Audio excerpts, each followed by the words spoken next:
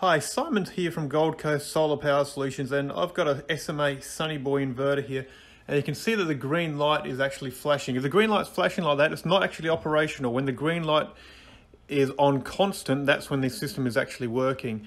And if we just tap on the screen, the inverter says it's waiting for grid voltage at the bottom here, waiting for grid voltage. That means the inverter hasn't detected any power from the street, from the electricity grid.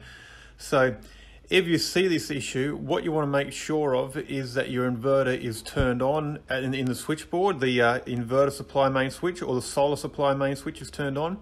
You also want to make sure that you've got power from the street, you're not having a blackout at the time. And if you have a inverter AC isolator at the inverter, just like we've got over here, you want to make sure that's turned on. And look at that, this one is actually turned off. It should be up in the on position if it's turned on. So if you find something off like that, well, you want to turn it back on, and hopefully that will get the system back in operation, and it usually will take a couple of minutes to start up again. And hopefully you'll get rid of that waiting for grid voltage issue and the system will be operational again for you.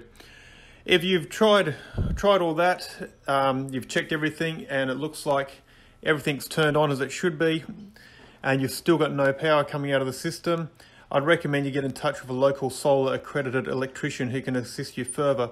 If you're on the Gold Coast or Southeast Queensland area, Gold Coast Solar Power Solutions can certainly help.